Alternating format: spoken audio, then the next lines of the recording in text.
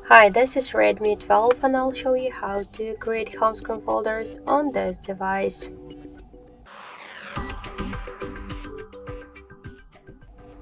So first we should hold for a while the application and drag this up to another one, and by this way we just successfully created the new home screen folder. You could add by the same way here more applications. If you want to rename it, just tap once on the name and enter the new one. Tap to OK. To move folders here on the screen or between the screens, you should just hold it and drag it. To remove the application from here, hold for a while and drag it to the home screen if you want to stay with this app on the home screen. But if you want to remove it from the home screen from the folder, hold it and tap to remove icon. And also you could remove all of the you could also resize the folder.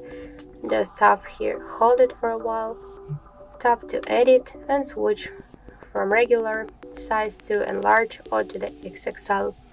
So that's it. Thank you for watching, and if you like this video, leave thumbs up and subscribe.